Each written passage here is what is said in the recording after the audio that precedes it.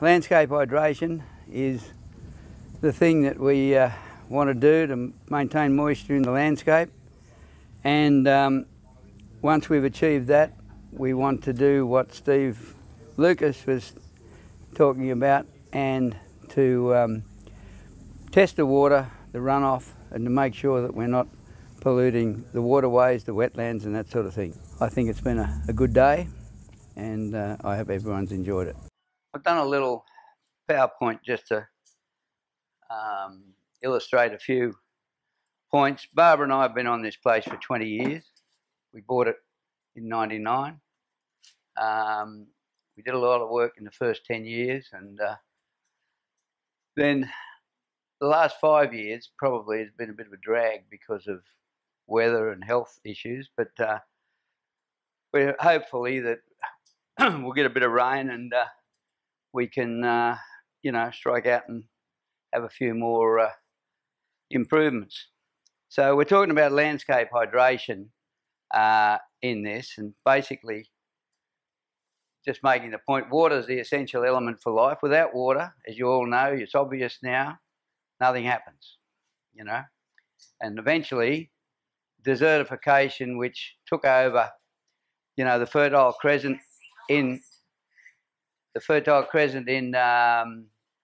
Syria and these places 1,000 years ago used to be the place where all the grain grew. Now it's desert, and desertification is going across very wide areas and helped along by climate change. So there's some references in this, but the landscape soil basically, when it's fertile, is a carbon sponge, and it's linked with carbon linkages with the minerals and the biology, and that's what functions to make plants grow. So the biological layer is only a couple of 100 millimetres deep, and if we can keep moisture in that couple of 100 millimetres and regard that as a storage area, then we hydrate the landscape and we can get growth. The green plants act as insulation and cool the landscape. Anyone who's been down the beach on a hot day knows you walk across the beach, your feet get hot, where do you head for? The bloody grass. Because it's cool. And it's as simple as that. Soils, bare soils, these paddocks that the cotton growers have that are bare with no water and they're just brown soils, they're pushing out 60 degrees above those on a hot day. If they had a good crop of cotton on it, it'd only be 20, 25 degrees because the plants respire and cool the atmosphere. Right, so there's an old Chinese general from the 12th century who said, in times of peace, prepare for war. In times of war, prepare for peace. If you paraphrase that, in times of drought, prepare for the flood. Now, we should be preparing today to conserve whatever water we get in our landscape, in our streams, regulate our streams so they flow for longer periods and we don't have a big whooshka and send it all down to the sea. You know, we need that water and we need to keep it. So it's going to rain sometime and we need to do what we need to do to conserve it. That's the point. These are the free things we get on every piece of land.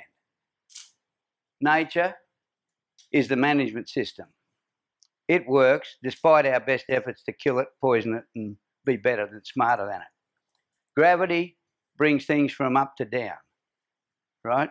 So any water you put up here will come down there. Free. Sunshine, energy coming in, 300 watts per square metre every day.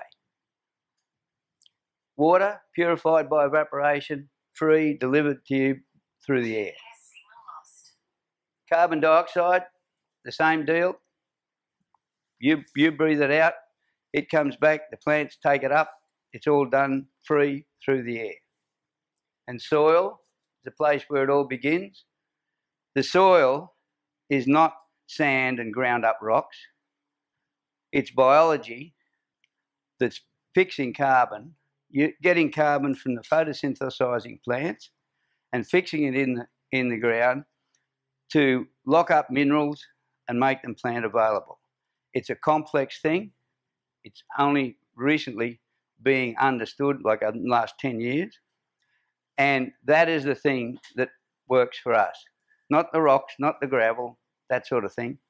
It's the biology in the soil which fixes carbon, makes complex compounds, binds minerals and water, and makes that available to plants. It's a big exchange system.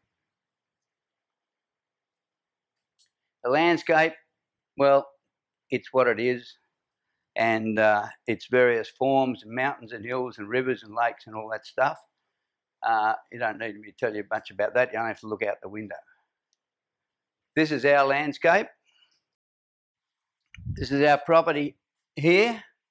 This is our neighbour Stuart's property. And this is showing the wetlands, the river frontage. This is a high piece of ground that's got normal trees growing on it. And we have here 44 metres the top of that hill above that water. And that's the fall through. That's the gravity we use. And that big dam has got a catchment of about those two creeks, actually. This one and this one have got a catchment of about 500 hectares.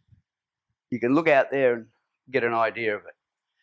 Now, we put that dam in there in the first place because the water had stripped down through there, and that valley, that gully, was just a black salt scar when we came here. So it's good for nothing.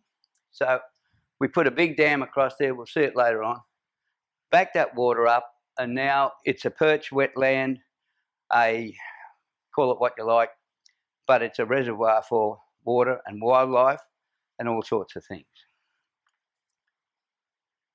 The other thing that it does, it slows up the rush of water which goes down those creeks, through those wetlands and into the river. Now, our problem at the moment is, and it has been for some time, is that our rainfalls are heavy and then prolonged dry periods. This wetlands, which is a functional area for water purification and feeding fish and all sorts of things, is not functioning because it's dried out.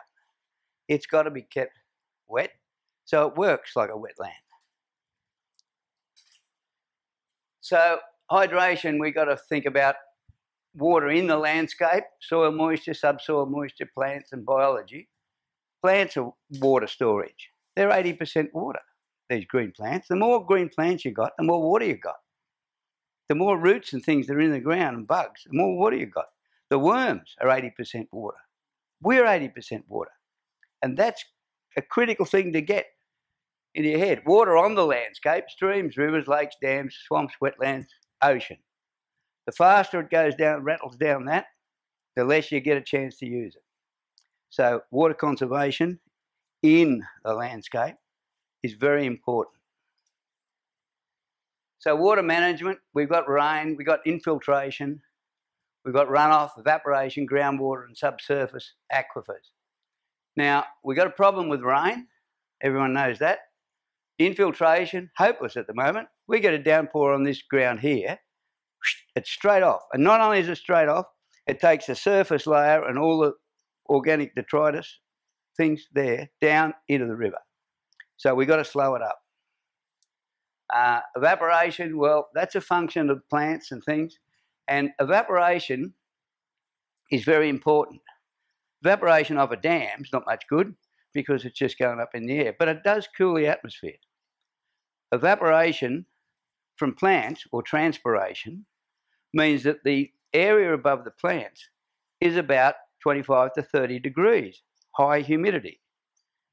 Bare earth, temperatures up, 60 degrees, dry, heat straight up into the atmosphere. No return. Nighttime, what do you get? Nothing. Nighttime in a humid atmosphere, you get dew. You know, it's a recycle. It's what they call a small water cycle. So here's a thing. There's a guy called Michael Kravich who I'll talk about later on, but he's a hydrologist in Czechoslovakia, and he's developed a whole bunch of things I'll come to later on. But he talks about the small water cycle. Now, we've got the large water cycle, which is the stuff coming from the Indian Ocean or cyclones coming in from, you know, the Pacific and making big things. But they don't happen all that often. The small water cycle is a functionality of rain, evaporation, and these little cycles which are going on all the time. That's what we're missing. We're missing those little showers to keep our landscape hydrated. Why are we missing them? Because we're not getting the evaporation, we haven't got the green plants, and the cycle's been cut. This is what we're planning to do here. We put in an application to LLS to do a number of things. Fence off these riparian areas to keep the cattle out and keep the streams with good plants growing and that sort of thing. Then from here, we're planning to put a fairly large solar pump, not that big, you know, 10 cubic metres an hour, in there and pump water from here up to that turkey's nest dam, which is 30 metres above the ground. And that pressurises that pipe all the way through there. All that red line is pressurised to 30 metres. Now, some people want to put tanks in high level, but we just dug a dam up there. It's a bit of a leaky dam, and you'll see up there, when you go up there, you'll see some of the walls are green. Why? Because the water's leaking through, and the grass can stay green. So it's water going through the soil, which is what we need. We've got to concentrate on. What we're trying to do here is to provide off-stream watering for our cattle. We run, under normal conditions, 90 paddocks on that. 90 one-day paddocks. In regenerative farming, the cattle don't get back onto the same paddock for 90 days. They're in there for a day. It's good grass. You'll see it later. Eat, shit, stomp it down, move. That gives a chance then for everything to grow, to drop seeds, to put down deep roots, and that sort of thing. If you keep your grass this tall, your roots are only going to be that tall. You keep your grass this tall, you're going to have roots 1.5 metres down. And those roots in the ground, when that grass gets eaten off, they die. They provide organic material and bugs for the ground. And then the next cycle comes and you're slowly pumping carbon and biology into the soil. So that's the plan for that's the first stage we're talking about. All that piping plus that fencing. And with a bit of luck, the LLS will get off their backside shortly. They've been promising us approval for about 3 weeks, but they got a good excuse for the bushfires, which is fair enough. But we still like to get approval and get on with it. So, Newton, old guy, pretty wise, said, if I've seen further, it's by standing upon the shoulders of giants. Well, I found some giants for you, and I've got a document here that Joe will make available to be emailed out to people with references from these giants and presentations on YouTube which spell out the functionality of climate, soil, all that sort of thing, far better than I can do it. These are the guys. P.A. Yeomans, mining engineer in the 40s, and he developed keyline systems. He had a property at Richmond down south of Sydney, and he worked out keyline where the steep slopes changed to less steep. That's his keyline point. That's where he used to put his dams. He used to run swales from one side to the other, and I've got a couple of pictures of his stuff here somewhere, which I'll make them available later on anyway. But he linked all these dams together, and then he developed a plough, which he used to plough on the contours slightly downwards towards the ridge, and then when he dropped water out of his dams via the swales, it would go into these keyline cuts and it'd move from the lower, instead of going down the creek, it would go across to the ridge. And what that meant was that gravity would evenly put that water across, and he'd develop very good pastures. Ah, shit. Bill Mollison, permaculture. Brilliant guy, dead now. But, you know, a whole bunch of stuff that you can look up Bill Mollison, and all the little tricks that you can do about water and chooks and pigs and all that sort of stuff. Mind-blowing in a small area. Not a big, you know, multiple acres, but, you know, an acre can feed a family of 4, no problem. And he's shown all that. Peter Andrews, relatively modern guy, came out with natural sequence farming up in the Bylong Valley, big hills, flat valley, creek down the middle. Creek was running dry. He bought the joint, put dams and willow trees and all these things, you know, big fight with the authorities about the bloody willow trees. But he blocked the river and put weirs across it, and his place was hydrated and it grew. And not only that, the creek became permanent. So the people down the creek who was whinging about him blocking it found that they had a permanent creek, because all the water that rained on the place didn't go off in 5 minutes. It stayed there, you know, a bit longer and worked its way through the landscape. Walter Jenner, CSIRO scientist, brilliant guy, doing a lot of work at the moment on soil, the carbon sponge. And he's treating soil and how it works and how plants work. It's not something that I can tell you in 5 minutes, but it is really worth looking up on YouTube. His whole presentations are there. You can sit there for an hour and watch the whole thing, and it's really educational. The same for all of these. That's all of these guys have got YouTube presentations or old news. You know, in the 40s, they got old movie tone news pictures of yeomans and his plough, and he got 5,000 people at field days on his property. 5,000 people, and there's pictures of them. It's unbelievable. Again, Michael Kravich, he's a Czechoslovakian guy, or Slovak guy, and he's onto the small water cycle. He had a situation after the Velvet Revolution in Czechoslovakia, when the Russians got kicked out and the people took over again. They were going to build a big dam and flood a small historical village. And there was a big protest against it, and he made a proposal to the president not to build that dam, but to get him a couple of hundred million euros to build that dam. He made a proposal to the president, and he got 25 million euros to build 100,000 small dams up in the hills, blocking creeks off, temporary blocking, wood things, beaver dams, this sort of stuff, to hold the moisture, hold the water back. He employed 8,000 out-of-work people to do it. And what happened was that the lowlands in Slovakia, which were drying out and desertifying, and the mountains, which were getting a lot of rain, the small water cycle returned, and the lowlands got the moisture and became more fertile again.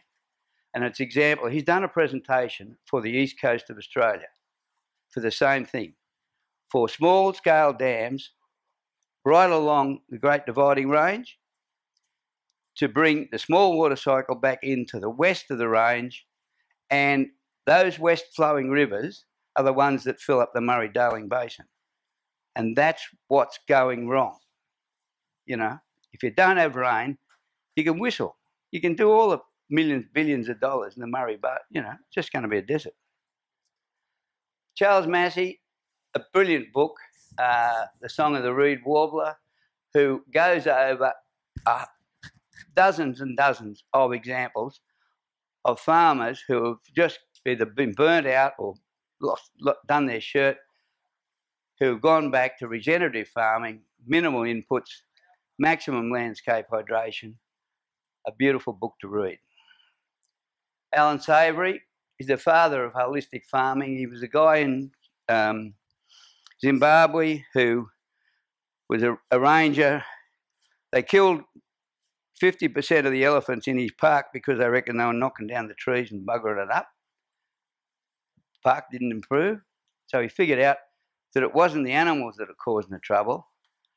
It was the fact that they couldn't move through their natural cycles. So the wildebeest and that sort of thing, which used to go through an area, eat it out, and not come back there for at least a quarter or so, gave the stuff a chance to grow. The nature, the animals, are not the cause of the problem. The people and the management and the crappy management and the greed is the cause of the problems. Christine Jones, amazing carbon, soil scientist, just tells you everything you want to know about how the plants, green plants and bugs in the soil work to make soil. Very, very interesting. So this little rundown about how many organisms and things are in a handful of soil. More organisms in a handful of soil than all the people on Earth. Weight of organisms in the surface, 10 centimetres of cropping soil in southern Australia can be as much as 2 tonnes per hectare. Now, how many cattle do you run per hectare on the top? Not many. 4 maybe if you're really good. One beast to the acre.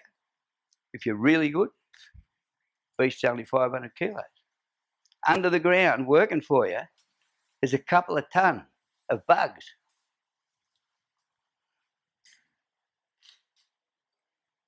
Okay, the organisms are located up on the surface. You dry the surface out, you put the brakes on them. And a lot of them are just relaxing. So, you know, that's just as a reference to all that stuff from soilquality.org. Same thing here in water infiltration. They run the water infiltration, they run the mineral density, and they run the nutrient cycles. Christine Jones has got a good piece on the lack of minerals in our food, dropping down all the time, and it's a function of the lack of bugs in the soil and lack of chelation of minerals in the soil. This carbon sponge biology sequesters the minerals and holds them there and plant available. So there's plenty of minerals to nourish the plants. If there's no bugs, no minerals, you know, you can put as much fertiliser on you like, it doesn't work. This is this property in the good old days when it rained.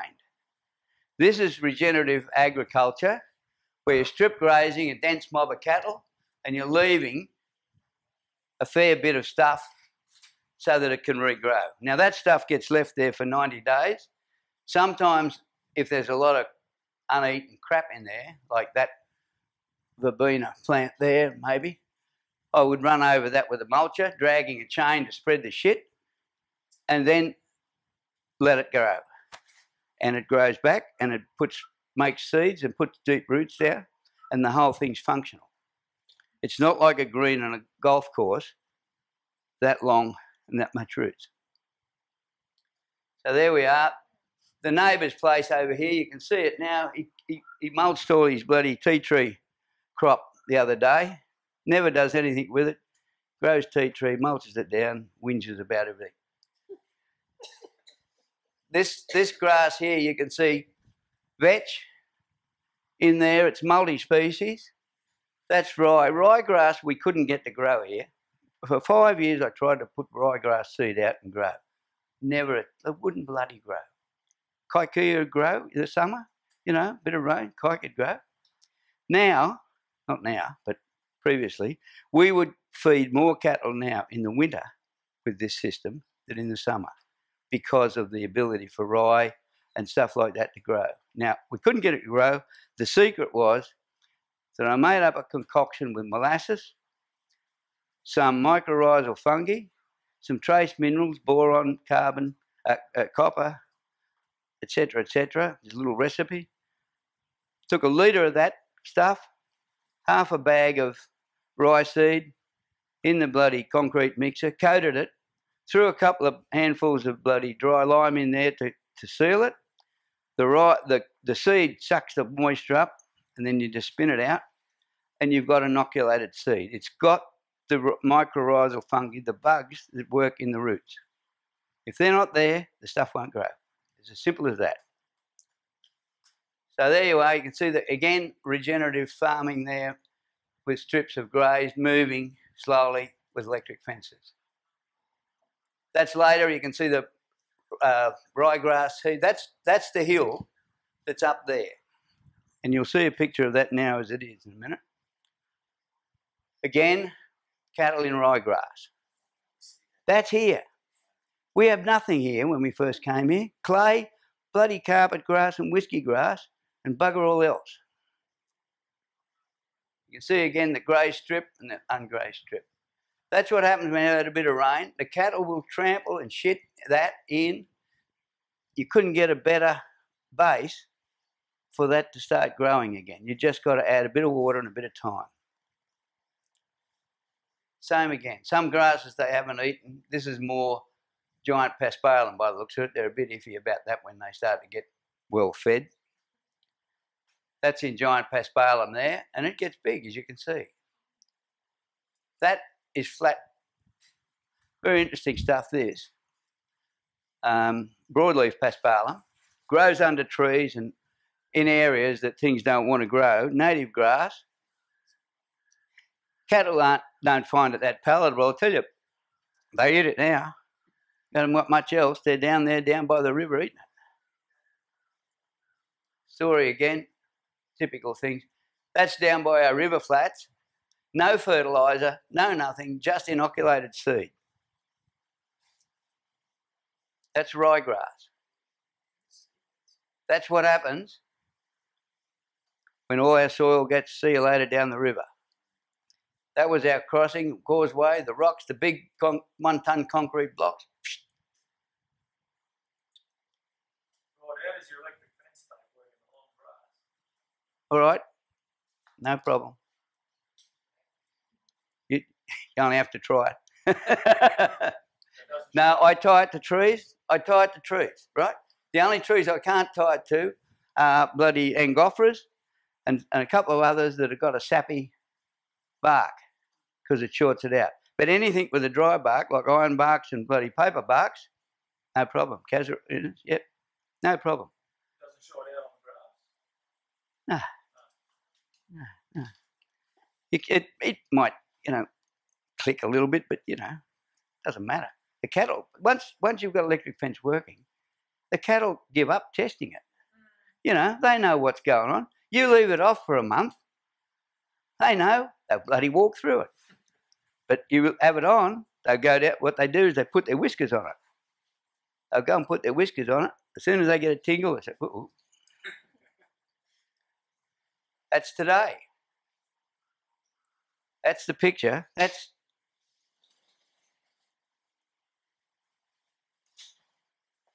that.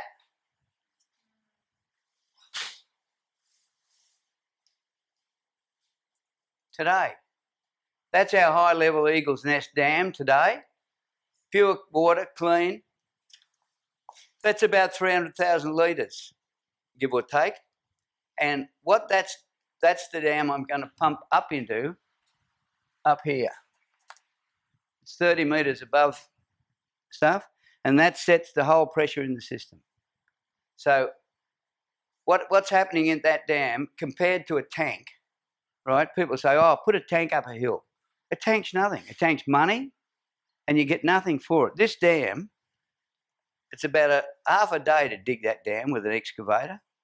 And this dam was a challenge because this is up in the rocks, and this is a leaky dam. When we first built that dam, it wouldn't hold water for a while. So what do? We got some pigs.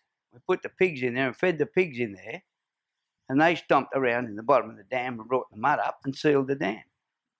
It still leaks as the level gets up, but that's the way to fix it, using nature.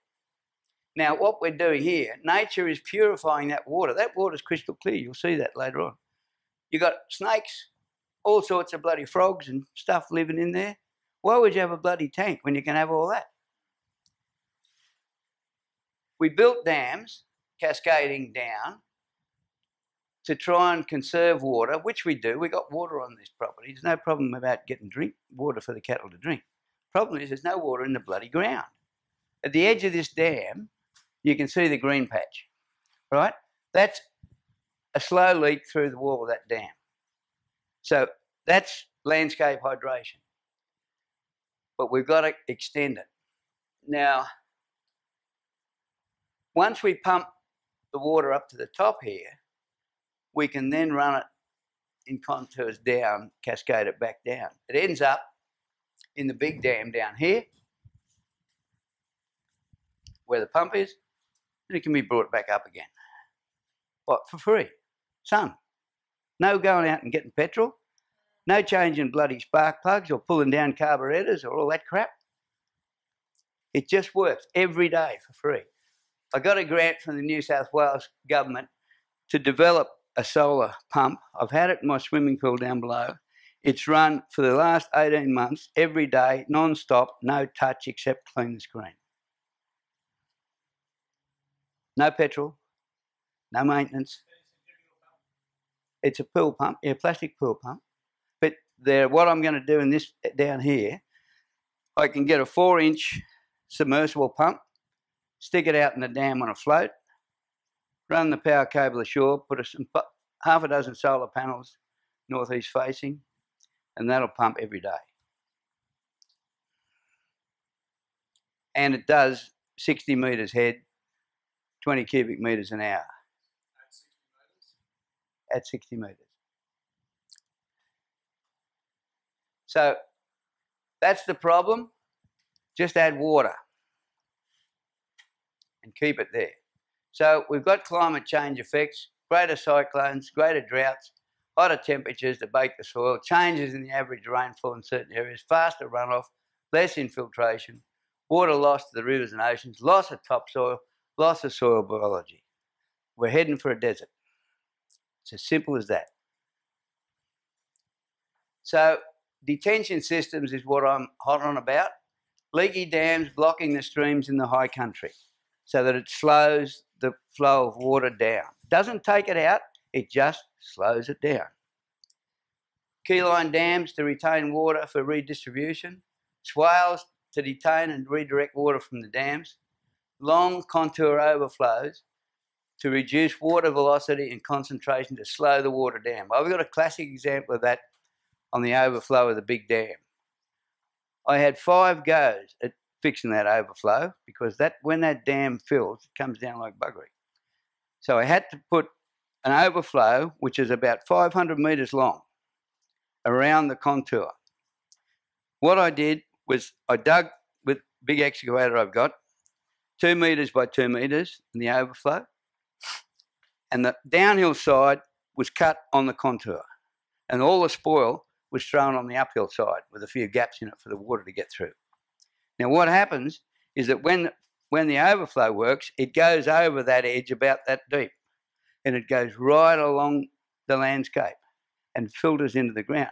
Where I had bare clay and sclerotal forest, or whatever you call it, there with bare clay and shitty carpet grass and a few things. Now it's chock-a-block under those trees with broadleaf paspala.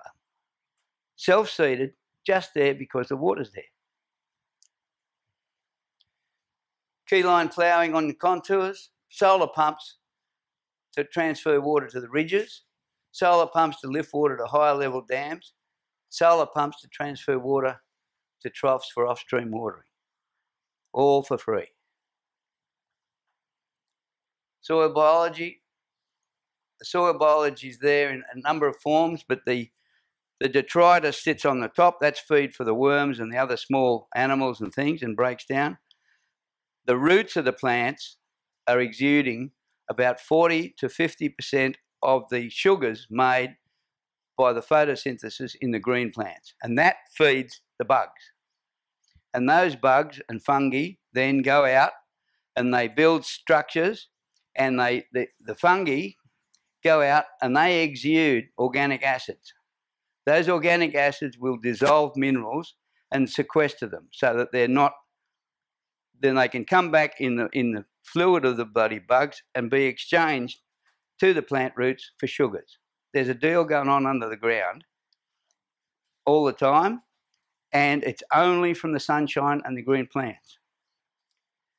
So when we get then the glomalin, which is a 100-year half-life sticky stuff that holds the soil together, humic and fulvic acids, which stabilise minerals and that sort of thing. That's how it all works. So organic carbon attracts cations from salts, so it holds minerals in the plant for the plant so they don't leach out. Organic carbon prevents leaching, holds high levels of water in the soil so that it won't. The water is sequestered in these carbon matrices and it doesn't evaporate. It's available for the plants to use. Organic carbon reduces evaporation, plant available, etc. So basically, all energy comes from the sun. In the green plants, energy is converted to sugars. Plants provide energy as sugars to the subsoil biology. Subsoil biology produces the organic acids to dissolve the minerals. Organic acid sequesters the minerals. Organic mineral salts have a pH between 7 and 8. And the biology in the soil adjusts the soil pH from acidic to about 6.5 to 7, or from alkaline 8 down to 6.5 and 7. There's not enough lime in the world to neutralise acidic soils. Yet the basic chemistry guys, oh yeah, here's an acid, add lime, that'll neutralise it. It's just not possible. So our projects, stage 1, this is what we've got a grant in for now. We want to exclude cattle from the wetlands, fence to exclude cattle from the dams, provide solar pumps to transfer water from the low-level big dam to the higher-level service dams, pipe work to enable the water troughs and 50 water points off-stream watering and regenerative grazing, documentation and to report the results. And that's what we'll be talking about after morning tea, and maintain fences and water trough systems. Stage 2, independent testing of the water and dams, which Steve's going to do based on the expert work from the Uni of Newcastle. Develop simple soil testing procedures for on-farm soil monitoring for moisture, infiltration and carbon content. Set up test plots on the ridges alongside the water transfer lines to trial landscape hydration, soil carbon enhancement plots incorporating perennial pastures and pasture cropping. Hydration trials using trickle water distribution on the ridges. Why on the ridges? Because the ridges then let it trickle down under gravity. Develop larger scale trickle water transfers, monitor infiltration rates, various sorts, monitor water flows in the stream so we know that, you know, not pinching all the water that's going through the nature. All we're trying to do is keep the reservoir, which is bone dry at the moment, the soil, top so it's fully functional, and then let the balance go as the streams and the rivers do. So document the results and report. Stage 3, expand the trickles, diverse seeding, slowly expand the plant area, submit a proposal for New South Wales Water to allow us to put more detention dams in the streams to slow the runoff up, diverse seeding on the ridges, monitor the soil, etc., etc. And that's it. Thank you very much. Excellent.